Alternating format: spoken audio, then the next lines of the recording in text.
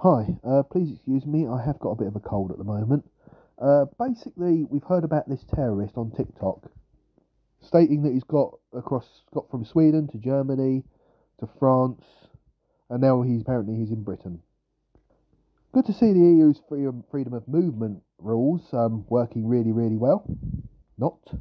Anyway, back to this other guy who's apparently in Britain, and apparently he wants to take out Nigel Farage. Not for a meal, unfortunately, take him out completely. He is. I mean, the fact is, what are Labour doing? Why are these people getting in the country? What is going on the south coast?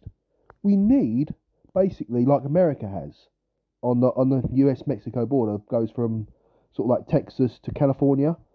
We need civil border patrols, and these people need to be sent straight back to France. They can stay there. Macron can sort them out. They're his problem, not ours. And that's no disrespect to the French. I mean, that's basically Macron for you, and how he basically is paid loads of money to sort the immigration problem out, and he hasn't even bothered even lifting a finger. Absolutely vile man. I'm sorry. He's a hypocrite who goes on about our governments, but he can't even run his own country. Anyway, enough about Macron. I could spend the next 10 minutes bloody slagging him off. Anyway, back to this country. Now, what exactly are Labour doing to sort this problem out, sort this immigration problem out? Apparently, they're going to fast track all the applications. So, are we going to see potential terrorists in this country?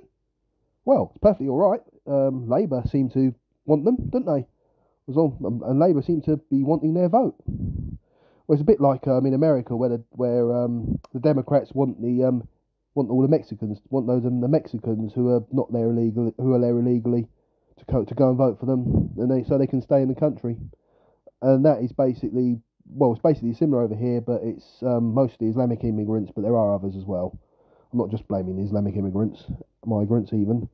They should not be even. I mean, anyone with terrorist background or anything like that should basically not even be sent back to France. We need a boat or a plane.